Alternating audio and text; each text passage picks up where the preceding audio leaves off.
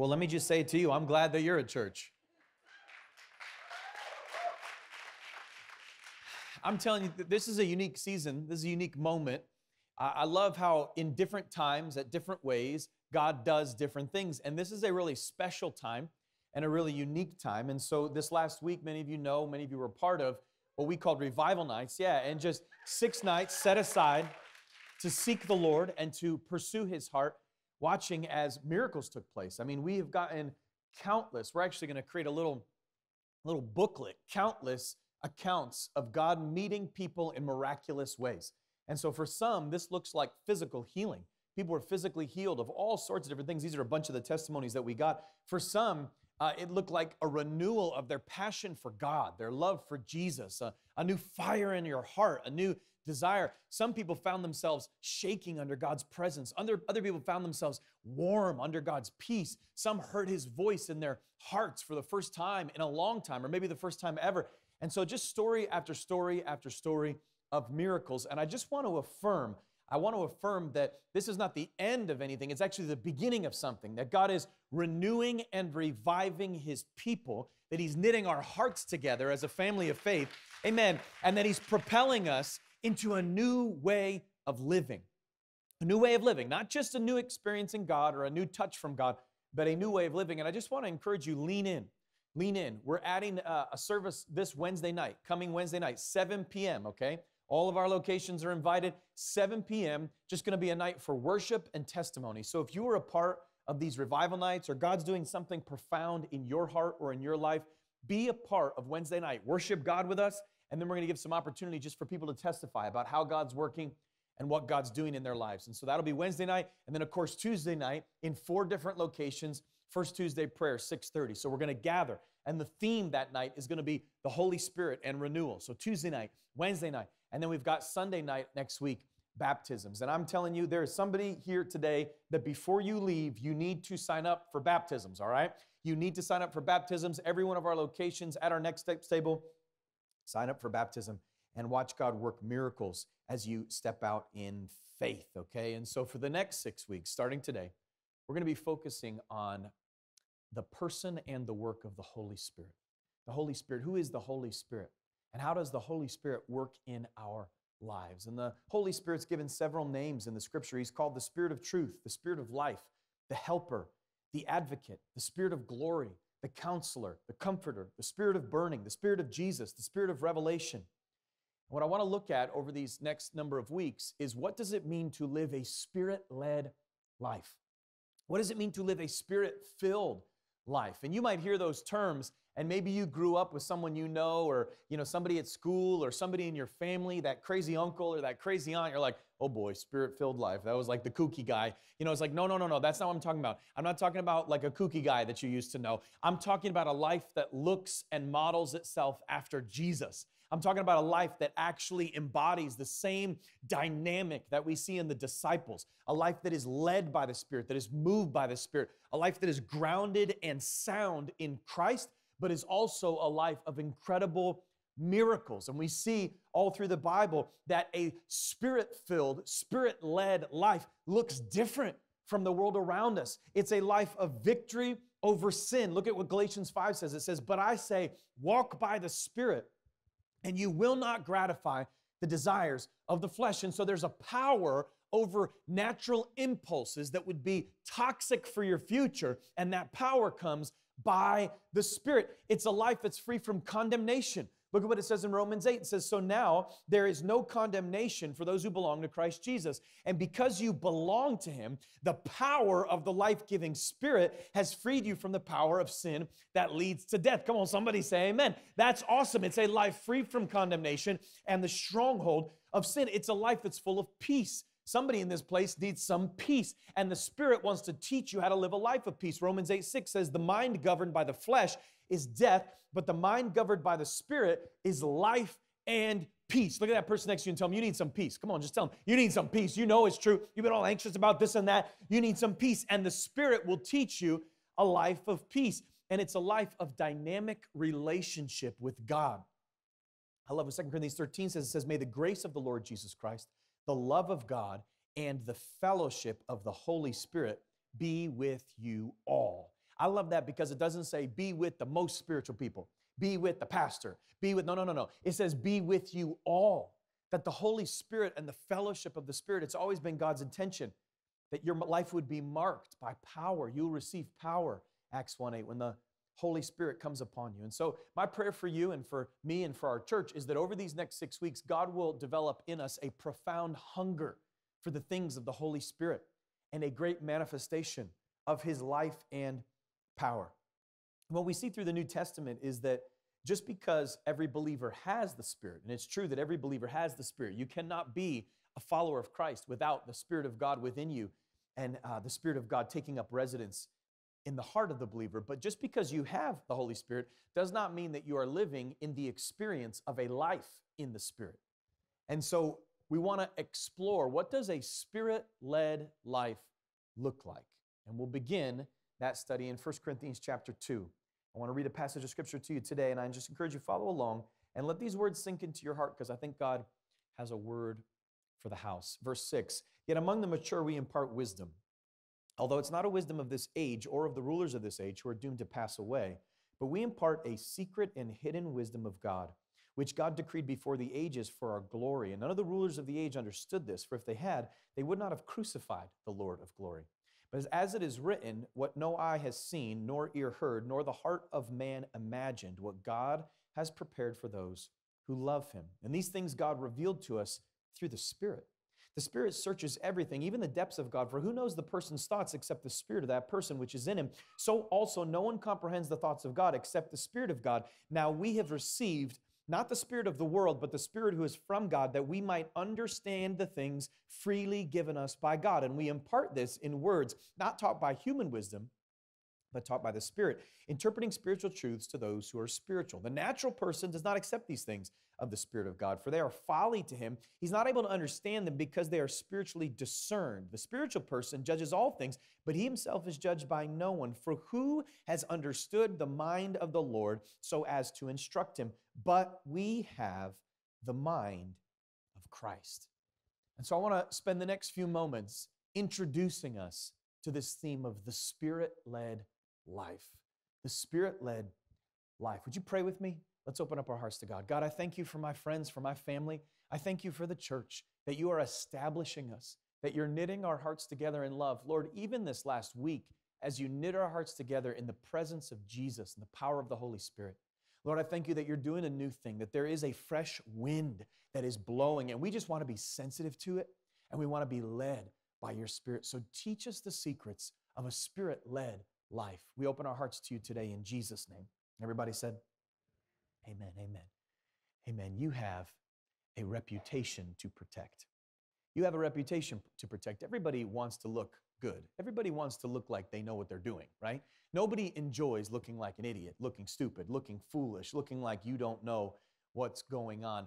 You have a reputation to protect. I'm maybe particularly sensitive to this right now because I have a 9th grader and a 7th grader. And if you go back in time, maybe you are a 9th grader or a 7th grader, but if you go back in time and you remember what it was like to be in middle school or to be in your first year of high school, you remember that that's a time where you are heightened to the awareness that you have a reputation to protect, right? You just want to fit in. You want to look like everybody else. You want to talk like everybody else. It's such a time of identity tension where it's like, oh, how do I fit? Who am I? Where's my spot in the order of things? And I know that that's a time where we're tested in this, you know. And for me, I can remember very clearly in 8th grade going through a bit of a crunch when it came to my reputation, my identity, having to really be tested in my confidence. And I remember it really started for me when I made the middle school basketball team in 8th grade, which for me was a big deal because I was a passionate basketball player and they kept 20 kids on the team.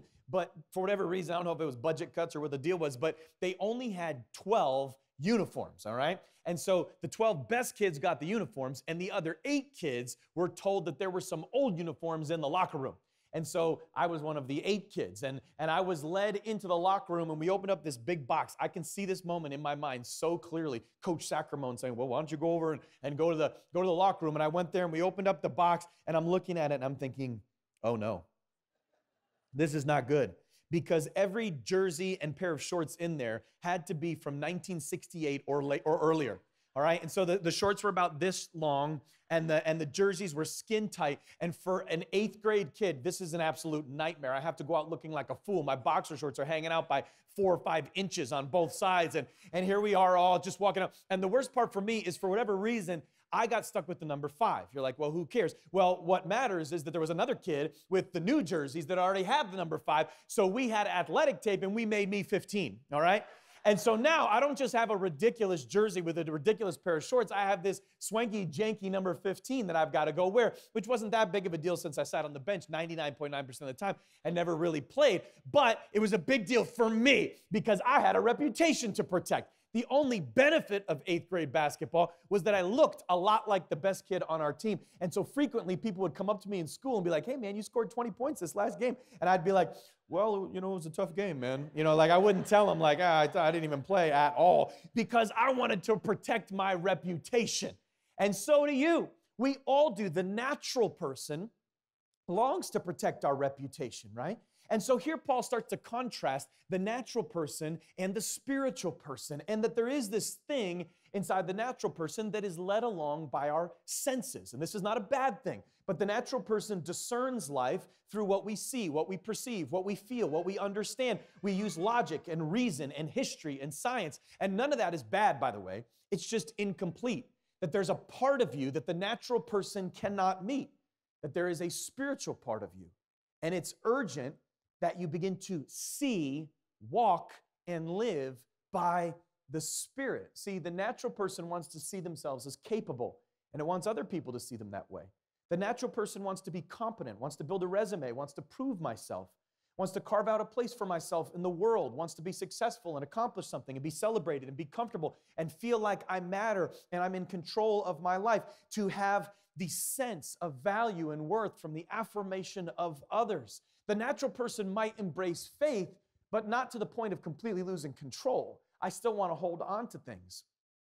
And so Paul says that the natural wisdom of this world is not useless. Instead, I don't know if you caught it in the text, he said it's passing away. In other words, it has its limits. It can't get you all the way there.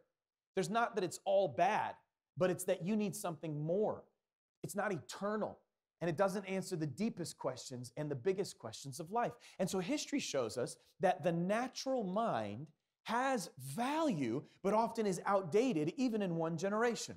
For example, you look at someone like Thomas Edison, a brilliant individual in his generation. But Edison was convinced that an airplane would never fly, that a heavier than air machine would never take off. Now, years later, we look back and we say, what an idiot. No. Edison wasn't an idiot. He was brilliant. He was just living in his age, and his knowledge is outdated just a generation later. Now, natural knowledge is always progressing, but spiritual knowledge is eternal in nature. It's rooted in something beyond the natural world. And so if you live your life, and many Christians do, by the way, simply with the natural mind, what you'll find is you will always reach limits that won't get you to the fullness of life. And so those limits can be seen everywhere. Let me illustrate them physically, okay? They can be seen in small things. For example, in the understanding of the atom, right? When you look at the atomic level, you might not be a scientist or care about this stuff, but you know from high school, you go, okay, atom, yeah, there's a proton, a neutron, an electron, right? And you know that scientists study the electron. They discovered that it is a particle until it's a wave, right? And they realized, wait, sometimes the electron seems to be a wave, and sometimes it has the properties of a particle. How can it be a wave and a particle? That's contradictory to everything we know about reasoning, everything we know about logic, everything we know about science. It can't be both. And so we come up with a principle that scientists call Heisenberg's uncertainty principle, which basically says of the electron, we don't know what's going on. We don't know what it's doing. It's defying our logic. It's defying our reason. We don't know why it's doing that. But when we name it something, it makes us feel better. So let's call it the Heisenberg's uncertainty principle, right? Because that helps us feel like we're in control. And you see this same problem as we zoom out and we look at the cosmos, right? We look at the planets and all the stars and we say, oh, we understand all of that. Do we though? Do we understand all of that?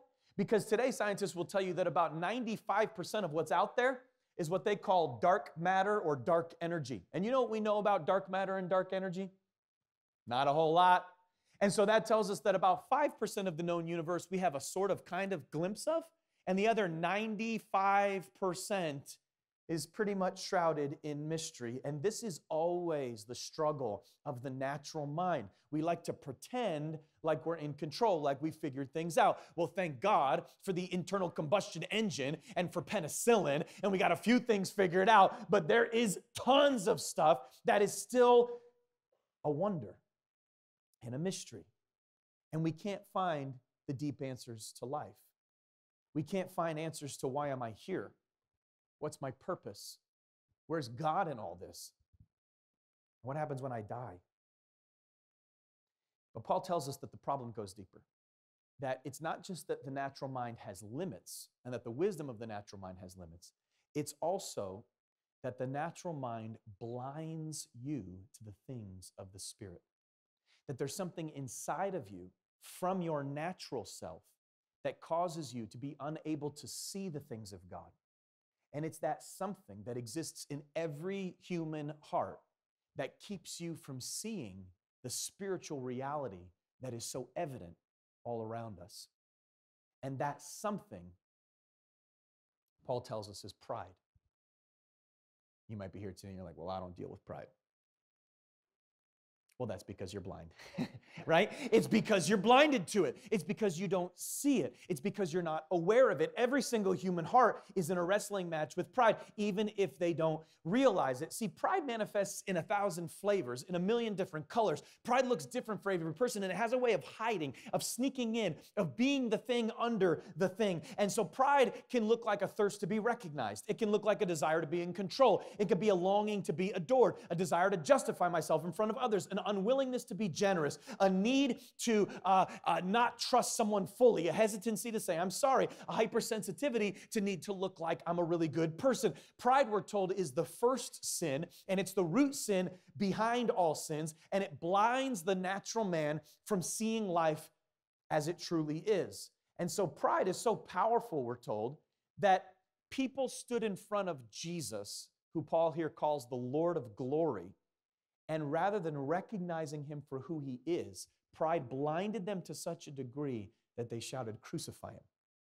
In other words, you can stand right in front of God. He can be right in front of your face, and pride can blind you from seeing that truth. Incredible. I love how this is illustrated in Matthew 28. It's always shocked me and stunned me, but it manifests this truth of pride and how powerful it is. We're told that Jesus dies, he rises from the dead. He spends 40 days with his disciples. They put their hands in his scars. He tells them about the coming kingdom. And then we're told in Matthew 28, he's about to ascend into heaven, and it says, and they bowed down on the mountain, they worshiped him. But some doubted. And you're like, wait, what? Nobody doubted. If God gave me a dream in the night, I would never doubt again. If God gave me a vision, I would never doubt again. If God spoke to me audibly, I would never doubt again. If God broke through the clouds, I would never doubt again. Yes, you would. Yes, you would. You might not think that you would, but that's pride that tells you you wouldn't doubt again. And you would doubt again because something inside of us has a proclivity towards this doubt. The natural man, in all his wisdom, cannot see God. And that's what's so exciting about the gospel, is that through Jesus Christ, God has launched humanity into a divine opportunity to experience him and give us a wisdom beyond ourself. And that wisdom was unlocked for us through the cross, that Jesus Christ came, God came in flesh, foolishness to the natural mind. He lived a perfect life, died a substitutionary death, rose from the dead, and then put within all those who believe his Holy Spirit, so that now on the inside of the believer, there is a channel between heaven and earth. These things he has revealed to us by his Spirit. The Holy Spirit of God is that conduit that enables you to understand what life really is. And so we see the truth of the Spirit being manifest amongst the people. And this is what makes the church such a unique place, such a profoundly unique place. Let me try to illustrate this for you. Here's a little history lesson. January 8th, 1902, two trains collided in Westchester County, New York. 15 people died in this train collision. And it sparked national outrage because the population of New York had exploded, transportation was a mess, and nobody was willing to invest in fixing the problem. And so this tragic collision led the Vanderbilt family, a very wealthy, influential family in New York, to build a new train station in New York City, which would eventually have 44 platforms and 100 tracks and become the largest train station in the world. You and I have, most of us have been there. It's called the Grand Central Station, right? The Grand Central Station is amazing for a lot of reasons, but one thing that is incredibly amazing about the Grand Central Station is that it's invisible, that all 44 platforms are underground, right? And so you can't see it with your natural eye, but it's there. It's there. And so in the same way, 2,000 years ago, on a hill called Calvary, there was a tragic collision between the Son of God and the sin of the world. And that collision led to the construction of a new terminal in the heart of every believer, a Grand Central Station that, though it is invisible, now gives you access to the things of heaven. And that terminal is, in fact, the Spirit of God in you, that you have the Holy Spirit, and He wants to show you the things freely given us by God. But just because you have the terminal doesn't mean that you're on the train. It doesn't mean that you're accessing the things of the Spirit. So beware of being a spiritual man, but living in a natural way. Beware of having the Spirit, but not operating in the Spirit, of never learning a Spirit-led life. And I believe that's where God's taking our church right now, is that He wants to push you into a new level of understanding. What does it mean to be led by the Spirit? What does it mean to be a spiritual person? And it doesn't just mean that I occasionally read the Bible or ask God for help.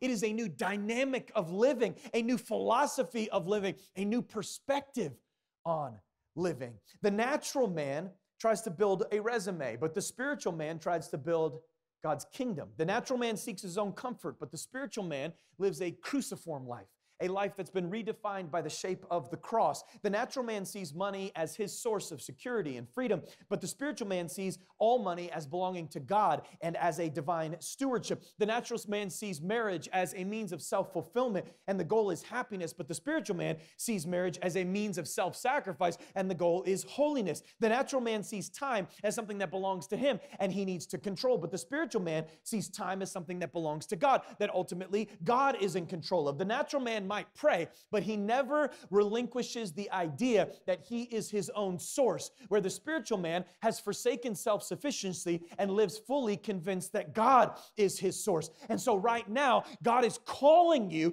to abandon the ways of the natural, not because they're altogether bad, but because He has a higher reality for you, and it's the way of the Spirit. Come, Lord Jesus, stir our hearts. So what does it look like to live a Spirit-filled, Spirit-led life? I want to paint a picture just for a couple minutes here. I want to paint a picture for you today. And I want to give you three concepts, three perspectives on how to live a Spirit-led life. The first is a street called wonder. The second is the front door called grace. And the third is the living room called humility. So if you want to live a Spirit-led life, it requires that you walk down a certain street, that you enter through a certain door, and that you remain in a certain room. Let me show you. Verse 9. But as it's written, what no eye has seen, nor ear heard, nor the heart of man imagined, what God has prepared for those who love Him. These things God has revealed to us through the Spirit. No eye has seen, no ear has heard. That is a wonderful verse. It is a verse full of awe. I mean, just think about what it's saying. You can't even imagine how much He loves you. No eye has seen, no ear has heard what God has prepared. What God has prepared. You think of your most wild concept of heaven. You think of your most wild concept of living a life full of faith in the miracles of God. And it's not even a fraction of what God has prepared. You can't even imagine. You know, somewhere along the line, we lost our sense of wonder. Did you notice that? Through all of our entertainment, we've all seen 1,000 buildings explode and 1,000 car chases. We've all traveled the world through television. And somewhere along the line, we misplaced a sense of awe and wonder. And now, no matter what happens, we go, I've seen that before. I got a cousin who can do that. Like there's just something about our world that is wonderless and lacking all sense of awe. There's nothing sacred anymore. Everything's been sterilized. Everything's been explained. Now, that's not true, but that's the way we often live. A number of years ago, I was invited to go to an exhibit called Bodies Revealed, and it was an exhibit of human beings that had died who were opened up, and you could see the insides of a person. And I remember as soon as I walked in, I was like, I don't want to be here. I don't want to be here. And I didn't make it very long, but there was a woman who was pregnant, and you could actually see the child in her womb. And I just thought, listen, I'm not saying that doctors shouldn't understand this stuff, but it is not for me to look at a person as though it were a test case. This is a human being. This is Imago Dei. This is the image of God. There's some things in life that need to be treated sacred. There's some things in life that need to be treated honorably. They need to be treated holy. And there's something wrong. And I realized, how is it that this is okay with us? How is it that we've come to a place where this is like something that's acceptable for people to just look at like it's a science project? That's not a science project. That's an eternal soul, and that's the body of a person that had passed away. And I just can't. And that's not. And I feel like how did we get here? How did we get to a place culturally and socially and economically and organizationally where we just feel like that's okay? Jesus said, unless you're converted and become like children, you can't enter the kingdom of God. He wasn't saying you have to be childish in your thinking. He was saying you have to be childlike in your wonder. You have to embody a sense of awe, a sense of wonder. See, all the things of the Spirit require a sense of wonder. The wind blows where it wishes, and so is the one who is born of the Spirit. And so you have to understand that God is going to do some crazy things. Sometimes He's going to give you a vision. Sometimes He's going to give you a dream. Sometimes He's going to lead you, but it's not going to work out the way you thought. Sometimes providence is going to organize things in the exact opposite way you planned. Sometimes all your plans are going to get smashed up against the sea, and you got to trust that He has a better plan for you. It's going to be crazy. It's going to be unorganized. It's not going to fit into some little bubble, because that's not how God works. He requires that you walk down a street called wonder, down a street called awe and majesty and glory. And friend, by the way, this is where we rediscover things like virtue, integrity, holiness, a vision for a life that is actually pure and righteous and clean. You remember that movie Braveheart, where there's this scene where Robert the Bruce betrays William Wallace. If you've seen the movie, you know what I'm talking about. And he talks to his dad about it. And his dad says, oh, don't worry about it, Robert. All men betray. All men lose heart. And I feel like that's the anthem of an age, that we're all like, oh, yeah, you can't trust anybody. Everybody's a liar. Everybody's a cheat. Everybody's a criminal. Everybody's a crook. Everybody's got a secret life. Everybody's lying about who they really are. Everybody's deceiving. Everybody's a two-face. Everybody's that. That's just the way it is. And Robert the Bruce fires back. He says, I don't want to lose heart. He says, I want to believe. In other words, there's people, and by the way, it's the people of God, who actually aim our lives at virtue, who actually believe in integrity, who actually trust one another towards holiness, who actually angle our lives at nobility. And we say there are values in this world that are worth living for and fighting for and dying for and believing for, and we're going to aim our hearts at being godly and honorable and holy and just and pure and true, and believe that there really is nobility in this world. See, wonder is required in order for you to embody those realities, to trust in God for those things. Like a child. This past year, we took my 2-year-old daughter to Disney World, and we have 3 sons, but it's all different with a daughter, right? It really is. Parents, if you have a daughter, you know what I'm talking about. It's just different. Boys, you're like, get up, suck it up. Your daughter, you're like, live in my house forever. It's just different. It's just different. But we get to Disney, and I'll never forget the moment. We turn the corner, and there's the castle. And Thea's eyes just light up. She looks at me. She said, oh, that's my castle. That's my castle. Because to her, it's her castle. And the awe and the wonder. And now every time there's a Disney movie on, it starts with the castle. She goes, oh, that's my castle. My daddy take me there, because that's the way she sees the world. She sees the world through awe and through wonder and through mystery. And why don't we? Not everything can be explained. In fact, the most important things can't be fully explained, like love and God and hope and peace. And God's trying to get us back to a place. And I think that's what this revival nights, these last week, were all about. They were about a lot of things. But I think one of the things that they were about is that God was getting your heart back to a place where you started to sense that awe, that sense of, I don't know what he's going to do next. I don't know what God's going to do. God could heal the sick tonight. God could deliver the oppressed tonight. God could reveal a mystery tonight. God could overwhelm me with his presence tonight. God could save the lost tonight. I don't know what he's going to do next. That sense of mystery. A street called wonder. If you really want to understand life in the Spirit, you have to restore wonder. And wonder will get you to the house, but it won't get you inside. And that's why he says in verse 12, look at it with me.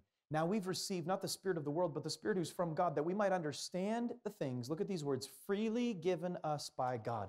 We might understand the things freely given us by God. That's the front door of grace. The front door of grace. Grace is maybe one of the most uncomfortable and foreign thoughts to the natural mind. I would say probably the most uncomfortable and foreign thought to the natural mind. And most Christians, I've found, spend our lives quantifying, limiting, and editing God's grace. We're not comfortable with it because grace says things that don't seem right to us.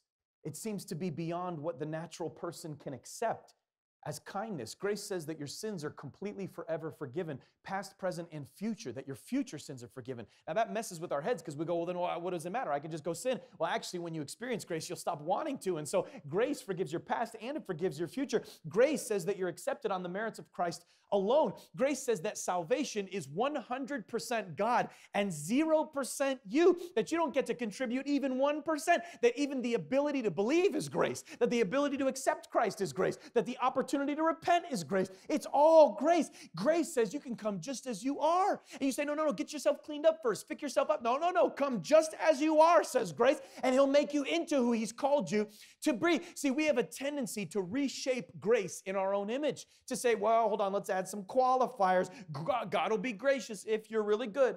He'll be gracious if you're super genuine, as if you even knew the genuineness of your own heart. God will be gracious if you never turn back. He'll be gracious if you never let him down again. That's how the Bible works. You got to be a good person. You got to do it all right. And then he'll bless you. Then he'll give you grace. Is that really what the Bible says at all? Or does it say by grace you've been saved, not by works? Thus any man should boast. Grace has completely removed 100% of your opportunity to boast. And it can't be grace unless it does. That's it. I love what the old theologian John Calvin said. Look at it. He said, there is nothing that troubles our consciences more than when we think that God is like ourselves.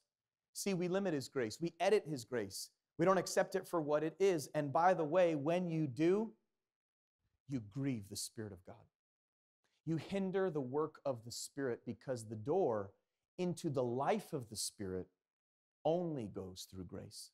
That we might understand, that's why he came, the things freely given us by God.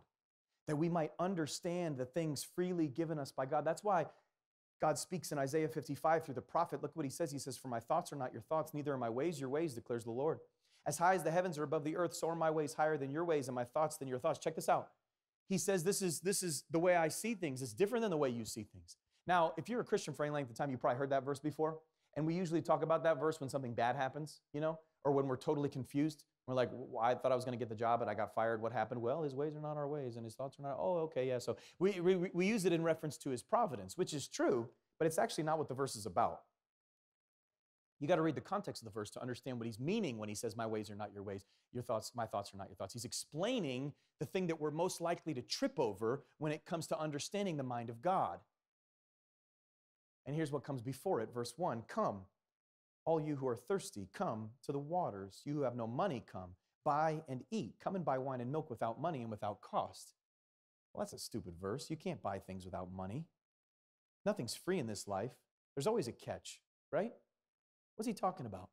Verse 6, seek the Lord while he may be found. Call on him while he's near. Look at this. Let the wicked forsake their ways, the unrighteous their thoughts. Let them turn to the Lord. Check this out. And he will have mercy on them, to our God, for he will freely pardon. And then the next thing he says is, for my thoughts are not your thoughts, and my ways are not your ways. It's clicking for somebody. As high as the heavens are above the earth, so high are my thoughts above your thoughts. In other words, the most challenging concept for the natural mind to grasp is the revelation of God's grace, of how good He really is, of how much He really loves, of how profound His love towards you actually is. And that's why Paul prayed that the eyes of your heart may be enlightened through a spirit of wisdom and revelation, that you might know the riches of His glorious inheritance. Friends, He loves you so much more than you've allowed Him to.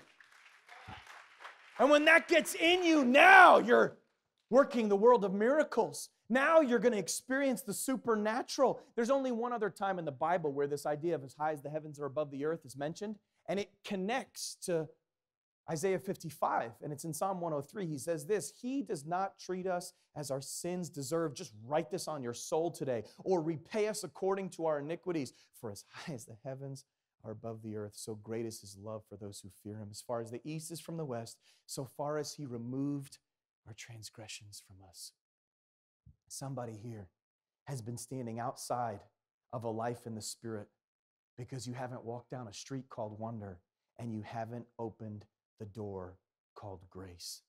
So forsake your sin, believe in a God who is good, and receive complete forgiveness. You know, for years, when I became a Christian, I wrestled with condemnation. Maybe this is for somebody today. I always felt like I wasn't good enough. I always felt like I hadn't done enough. I hadn't prayed enough. I hadn't read the Bible enough. I hadn't shared my faith enough. I just, I was never enough. I was always a bad Christian. I always felt like I was a failure. I always felt like I was sinful. And God delivered me from that condemnation and that shame. But the deliverance didn't come until I realized that all of my guilt and condemnation, check this out, don't miss this. This is huge. It's worth the price of admission right here. You're like, there was no price. Well, okay. All my guilt and condemnation was actually rooted in pride. Oh, how tricky pride can be. How? How could condemnation, feeling bad about sin, be rooted in pride? Well, it was a false humility that wanted to prove my own worth. It was a false humility that wanted to earn acceptance. I wanted 5% and let God do 95%. I wanted to contribute to my salvation. I wanted to prove that I was lovely, prove that I was good enough, prove that I was acceptable. So I had to repent not just of my sin, I had to also repent of my righteousness. Because in repenting of my righteousness, what I mean is that I had to turn from looking to my good deeds as a means of self-justification. I had to turn from looking to my effort as a way of proving my love. I had to abandon any opportunity for me to take glory, because it's by grace you've been saved, that no one may boast. And so all boasting has been removed, because every element of your life needs to be seen through the lens of grace. And so you walk down the street called wonder, you open the door called grace, and then you sit down. If you want to live the life Spirit-led, sit down and remain in the room called humility. Humility. Humility might require that you look a little silly. It might require that you get down on your knees this morning before you leave church.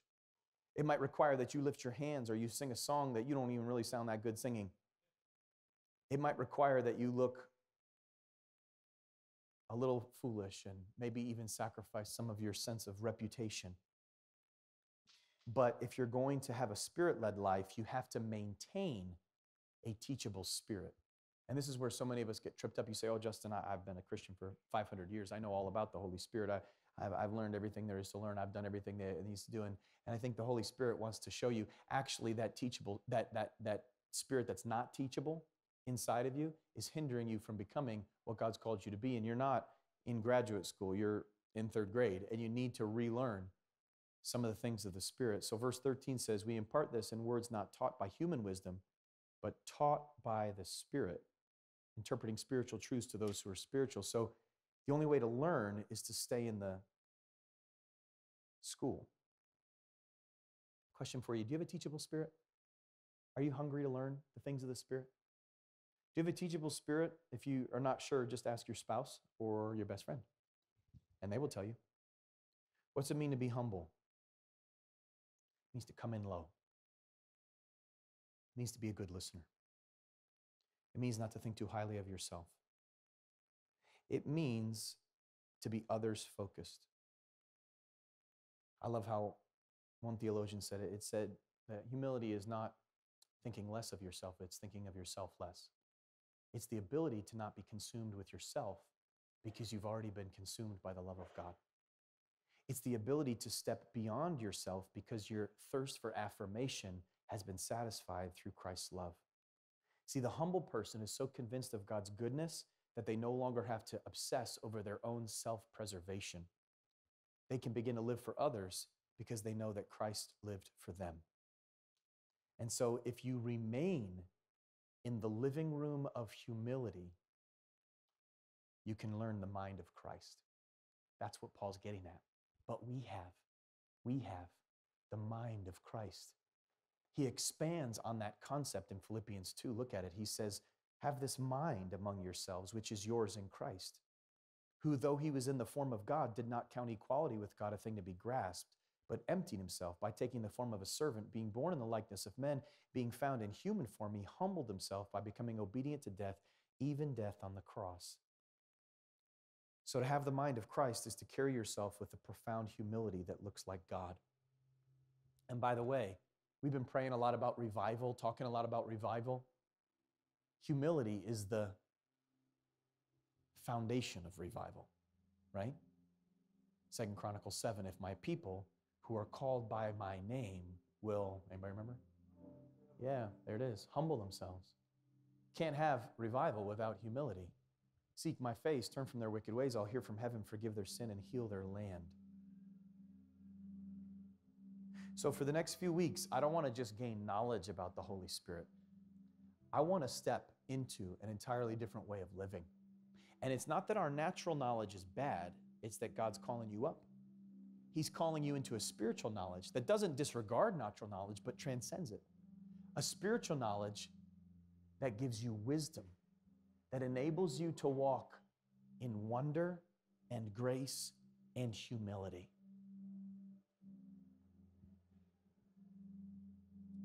And discover in the process what Romans 8 promises, which is life and peace. Life and peace. I want to invite you to stand with me this morning.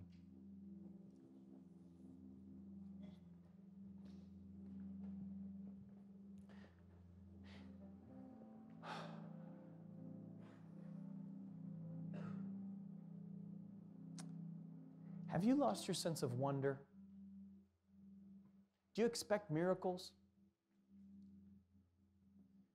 Or are you trapped in a routine that is miracleless?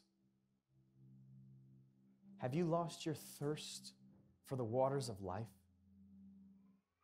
Have you edited and limited God's grace? Have you been hesitant to let it be what it is, which is reckless and all-consuming and disarming? Have you limited and edited God's grace, living with a sense of shame that defines your spirituality? Have you stepped out of the living room of humility, lost a teachable spirit, and acted like you've arrived? My invitation for us this morning is to make room for the Spirit of God again, to make room for God to stir our hearts and restore in us not just a desire for a touch from God, but actually a new way of living. A new way of living that is mature in Christ. Would you walk again down the street called Wonder and ask Him to restore wonder into your heart? Would you open up again the front door of grace and receive the kindness of God by faith? And would you sit down in the living room of humility and let Him teach you, reprove you, rebuke you, change you, grow you, and guide you? I just want to invite you, as we sing in just a moment, to make room. To make room. Would you bow your head? Would you pray with me today? Father, we dedicate the next 6 weeks to grow and learn the Spirit-led life.